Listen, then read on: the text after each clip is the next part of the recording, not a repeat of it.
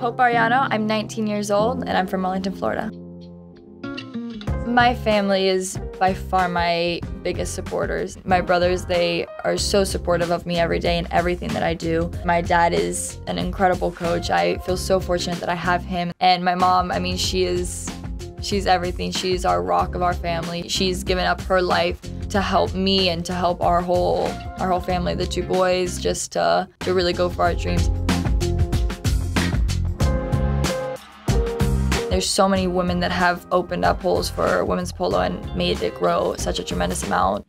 Nina and Hazel, they are the only two 10-goalers in the world, and they are, I mean, they're on a different level. They are spectacular. They're so smart. If I reach 10 goals, I want to continue to try to get better, because obviously every day I feel like you can learn something. As any polo player knows, you work so hard every day to try to get your horses playing to the top of their ability, to work to better your string. In the finals, I played off of 8 horses and I brought a lot back, and I couldn't be more proud of every single one of them. You can't get a better award than Best Playing Pony.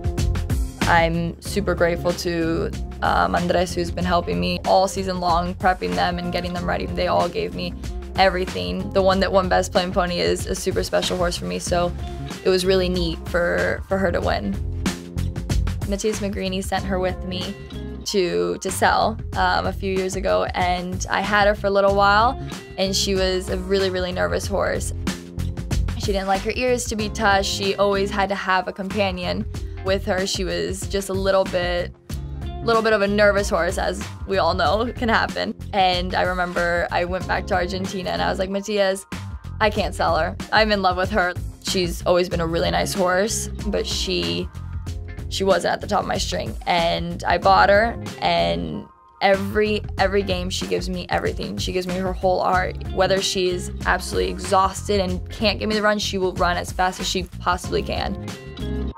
Last year, Pamela Flanagan called me and said, would you like to join our team? We're gonna be playing under La Fe. It'll be me, you, and Hazel. Later on, we found out that we were gonna play with Winnie. When we made it to the finals, we were like, okay, let's enjoy this, but we won it. I remember the last horn win, I looked at the scoreboard, I was like, 6 chukra, I was like, that's it, like, it's done. And I honestly couldn't believe it.